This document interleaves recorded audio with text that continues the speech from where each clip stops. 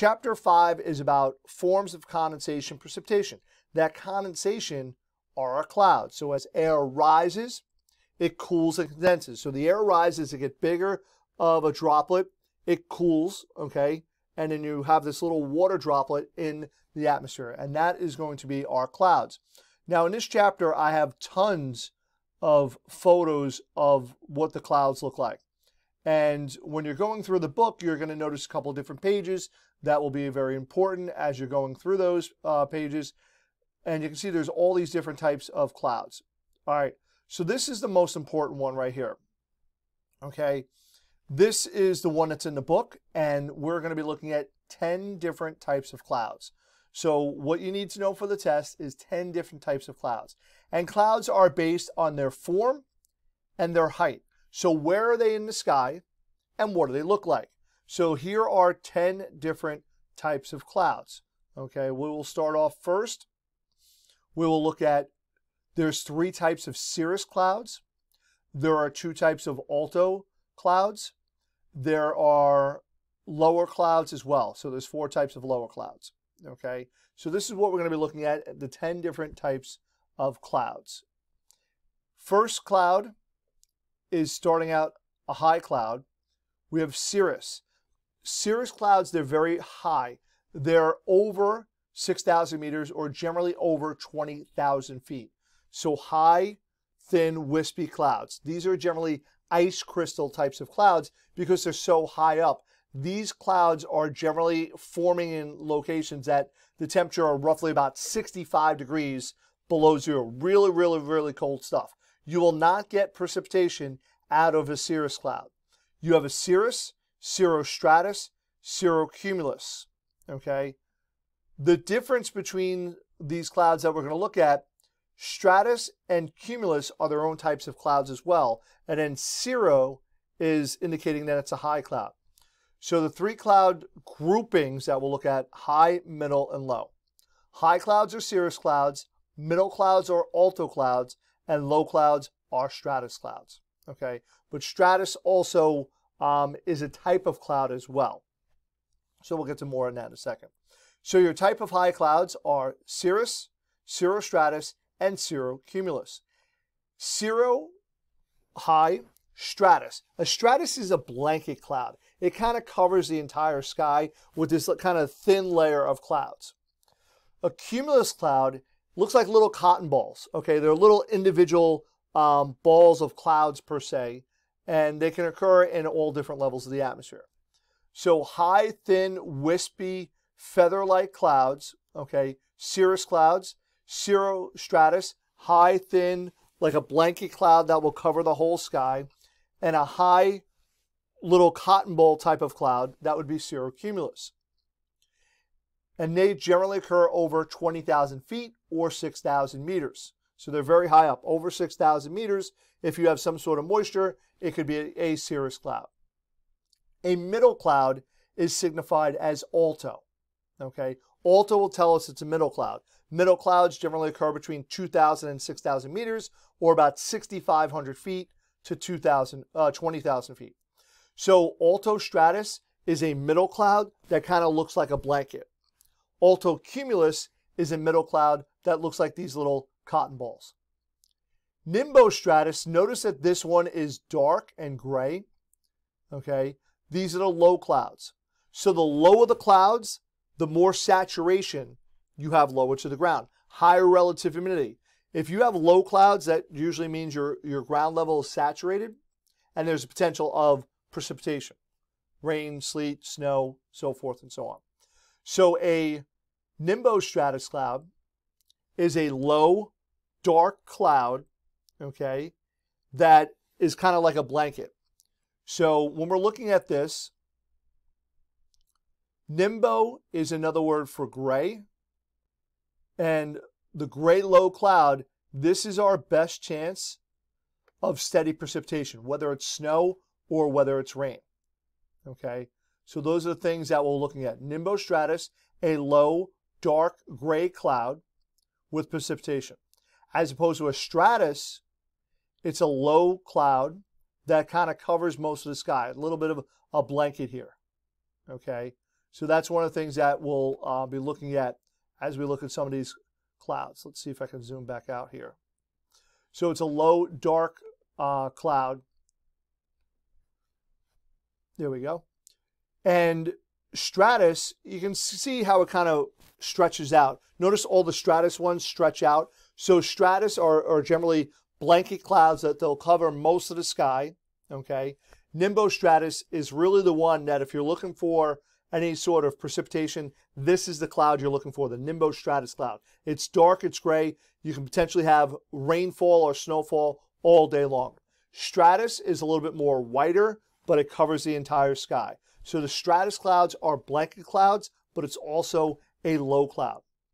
Stratocumulus, strato, low cloud, cumulus, little different cotton balls, okay? So those are the clouds that we're going to be looking at. And then we have one of our bigger clouds, okay? That's our Cumulonimbus. Over here, we have cumulus and cumulonimbus.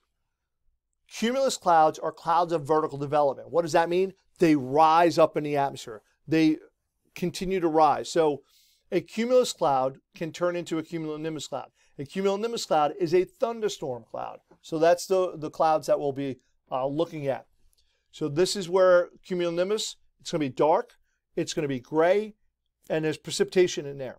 So one of the things you'll notice when you look at clouds, when you're out on Long Island or wherever you're going to be, the darker the cloud, the better chance you have of precipitation.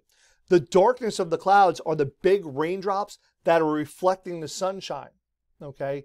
So it appears the dark, makes the cloud dark, which means there's a lot more water in it. The whiter the cloud, the less moisture there is in the cloud. Like a Cirrus Cloud, they're very white, okay? They're more crystal-like. But the darker the clouds, the better chance you have some sort of precipitation.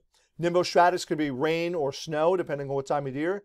Cumulonimbus, thunderstorms, heavy rain, could be heavy snow in the winter during a major storm. That's where you have your thunder and lightning. So cumulus and cumulonimbus clouds are vertical clouds. They extend upward. So these are the 10 clouds that you need to look at.